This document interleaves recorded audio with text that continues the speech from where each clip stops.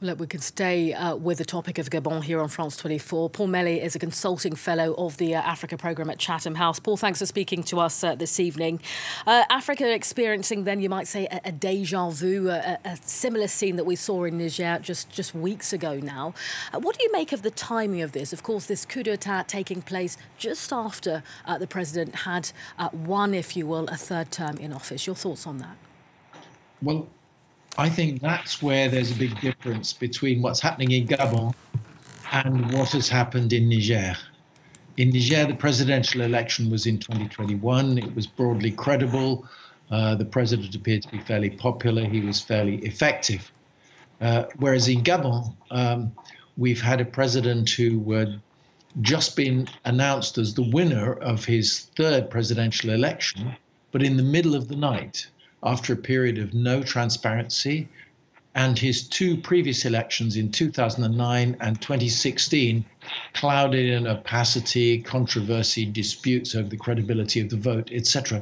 So we have a rather different situation. Also, the president in Gabon, Ali Bongo, he had suffered a serious stroke in 2018, and although he'd made a reasonable recovery in health terms, people were still asking questions about how effective he really was, how capable he really was as somebody who could lead the government. So yeah, I think are different situations, actually. I mean, amid those questions of kind of credibility of this election, it's fair to say that the Bongo family has ultimately been one of Africa's largest kind of reigning, or longest, I should say, dynasties. What do we know about popular support for the Bongo family? Well, Ali Bongo's father, Omar Bongo, who was president for 42 years, from 1967 to 2009, he was quite shrewd. Of course, he came to power originally in the era of authoritarian one-party regimes, etc. But when, at the beginning of the 1990s, French-speaking African countries, basically there was a regional trend, a wave of popular protest demanding the shift to multi-party politics, he adapted to that. And so he managed to sort of surf on the wave and remain as president, even in a multi-party system. But he had all the levers of power of the incumbent, the government machine. And in practice, although there were a whole series of elections, Omar Bongo always emerged the winner. The PDG, his governing party, always emerged the winner. And that continued under his son, Ali. But people had got tired. Africa has changed, of course, in this time. The Africa of today is very, very different, even from the Africa of the early 1990s, let alone the time when Omar Bongo took power back in the 60s. And many people are much more urbanized. There are many more young people, and they're much better educated. And of course, social media, the internet, and so on, they have a much better idea of what's going on in the outside world. So the expectations were much higher. I mean, we've spoken as well, you and I, Paul, during this coup d'etat regarding Niger. There was a lot of calls for ECOWAS to kind of, step in to do something to convince these military leaders to, reinstall constitutional rule. Who's likely to put pressure on Gabon to do the same, or Gabon's military leaders to do the same? Can ECOWAS do anything? Are we expecting the same kind of momentum from this regional bloc?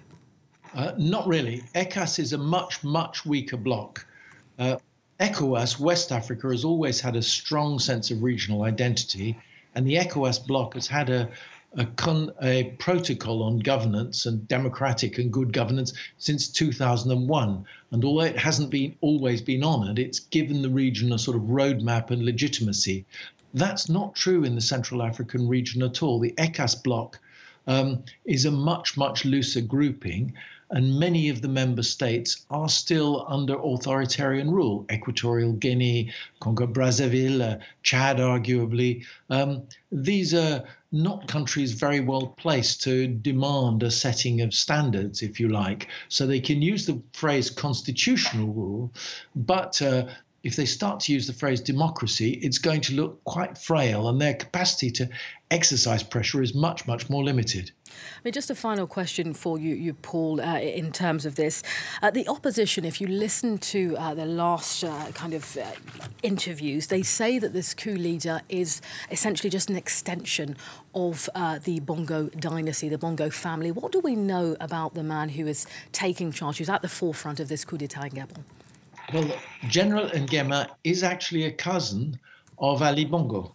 Now, of course, with extended families and so on, that doesn't mean that he's the closest member of the family, but certainly the opposition are arguing Albert Ondo Esahu, the man who was the main challenger to Ali Bongo in the presidential election last weekend, has argued that essentially it's a sort of palace revolution, or a palace putsch, if you like. He says it's not really a true coup d'etat. It's not really a complete change of regime. He's suggested that other members of the Bongo family are behind it, sort of feeling that his underlying message appeared to be that they felt that Ali could no longer cope with being president, so they needed to change personnel. But I don't think that's the whole story, because Gabon does have a serious, significant, vibrant civil society. There are plenty of people whose expectations are quite high.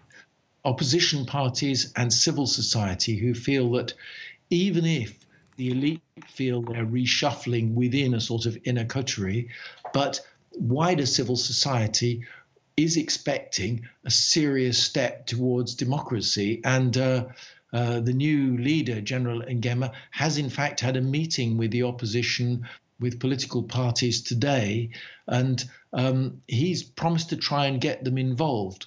So in the discussions about the route forward, and there's going to be quite a lot of manoeuvring, I think, to see whether he ends up ignoring their views or is really forced to take them on board.